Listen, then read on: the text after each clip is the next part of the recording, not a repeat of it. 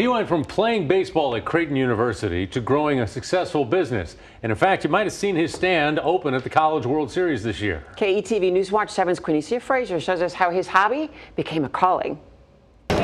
Walk through Baseball Village during the College World Series. Appreciate you guys. Yeah, thank you.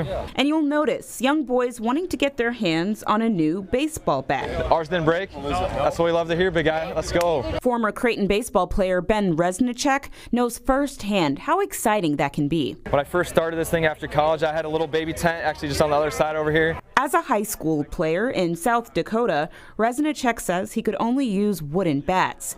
He says the ones he'd find were either too expensive or broke easily. We were making bats by hand and basically our basement, just trying to do what we're doing as a hobby. Throughout high school and college, Resnicek would instead use the bats he and his dad would carve together. Yeah, it's not just slapping a label on a bat. It takes time for proper balance, proper weight distribution.